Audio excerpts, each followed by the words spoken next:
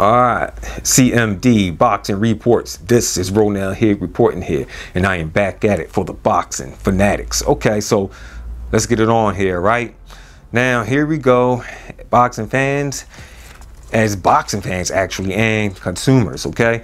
Here we go with the promoters shoving stuff down throats like sellers, you know, like they are, right? Like, you know how a seller will make this like so-called amazing miracle cream for wrinkles. You know, it'll say, oh, your face is so wrinkled like this sheet of paper here, all old and, you know, out of shape and whatnot. But we'll sell you this cream that'll take this skin of yours and make you look like this, you know, all nice, youthful, young. Wow. And you know, the consumers, they see that, you know, they see the product, they see what it can do, they listen to the story behind it, and guess what? They'll actually go out and they'll buy it, okay? You know, just because what they've seen and heard. And that's the same thing they're doing here in boxing, all right? I mean, they've been doing this for years, right?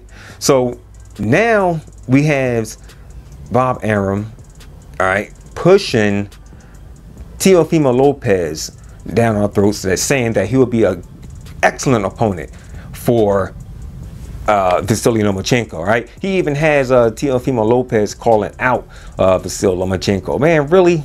Come on, man. I mean, if you know, like I know, Teofimo Lopez is not in Vasily Lomachenko's league, okay? I mean, not this year, not next year, okay? Not even the year after next, all right? Let me tell you something.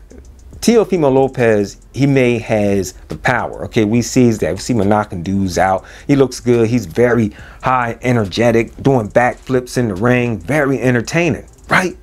So, you know, we take all that stuff and we're going to say, yeah, man, he might be a real good fight, real good test for, you know, Vasily Lomachenko, all right? But, nah, that's, I don't know, basically, how do you say, what kind of fans they say they are?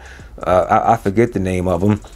Well, maybe they'll buy into that, but for the hardcore fans, we know, okay, that the skills pay the bills, okay? The ring IQ. I mean, Teofimo Lopez could have all the, you know, knockouts early in his career, like any other fighter would. I mean, take a look at Keith One-Time Thurman, right? I mean, he was called Keith One-Time Thurman because he used to get guys out of there. But when he started going up, facing better opposition, those knockouts started to decrease, okay? He didn't knock out Porter. He didn't knock out Garcia. He didn't knock out the Ghost Guerrera, okay? He didn't knock any of them dudes out, right? And the other guy, Collazo, he didn't knock him out, you know, because he's fighting better competition. And that's the same thing that's going to happen with Teofimo Lopez. I mean, I seriously doubt, you know, as he go up to like 22 or 23 fights, he'll still have knockouts. I mean, I understand some fighters still do it, but like who? Deontay Wilder, but is any of his opponents? Well, Luis Ortiz was one. You know, he was a pretty good opponent for Deontay Wilder, and he did get stopped, but he didn't stop Tyson Fury. Okay, and another fighter, I was at Bermain Stavern. I believe that's the first fight. He didn't get stopped. He got stopped in the second fight, but not in the first one. So yeah, you know, all right, some do get lucky. Some really do has power, all right? But with Teofimo Lopez, too soon to tell. Now, with Vasily Lomachenko, like, no one has never seen anything like this guy before, all right? And that's what makes him so special. Could Teofimo Lopez, you know, deal with his ring IQ?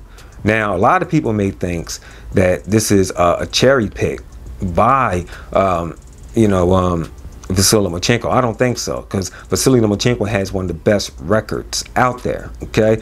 I mean, he has Gary Russell Jr. on his record, Nicholas Walters on his record, Orlando Salido, though he lost to him, Guillermo Rigodox, you know, Jose Pedraza, Jorge Linares. A lot of people may say, oh, those two don't really matter. But look, he got some pretty good names. Only two names he don't have on his record is Mikey Garcia and Gervonta Davis, okay? Or a Tevin Farmer. Although Tevin Farmer said he would love to face Vasily Lomachenko. But getting back to the question, is Teofimo Lopez ready? No, he's not. Okay, I say three years down the line, maybe. Okay, but the way Bob Arum is saying this, like they might fight at the end of this year or sometime in the beginning of next year. Okay, it's just a slaughter. All right, I mean, Vasyl Lomachenko will beat the living daylight out of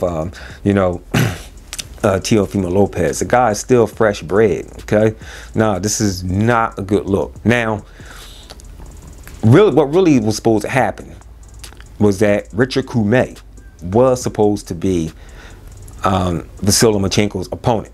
All right, this fight that's coming up on Friday, it was supposed to be Richard Coumé. All right, but I don't know. A lot of boxing fans felt that wasn't fair because Richard Coumé had just won the title. Okay, and it was actually, that fight was set up for him to win, so he can go ahead on and face Vasyl Lomachenko. Because look at Richard Coumé's opponent. I mean, the guy who he knocked out, that fight wasn't competitive. That was a fight for like an up-and-comer like Teofimo Lopez. All right, that's what type of opponent he was. The guy that Richard Coumé had knocked out. Mouth getting dry here. But yeah, I mean, so he was there to win that fight, and that guy was there to lose. And it was all done so he could make the fight with, like I said, Vasily. But like I said, a lot of people say it wasn't fair. And I guess they came up with the story, oh, well, he got hurt. He hurt his hand, so we got to find another opponent. And then, here comes Teofimo Lopez. They're trying to hype this guy up and everything. But all I got to say, it's a waste of time. Maybe Bob Arum is using Vasyl Lomachenko's name just to help promote Teofimo Lopez. I think that'd be a good ideal instead of putting him in the ring, really putting him in the ring with Vasily. I mean, the fights that we want to see is the fights that he should be trying to make. And like I said, there's two of them: the Mikey Garcia fight and the Gervonta Davis fight.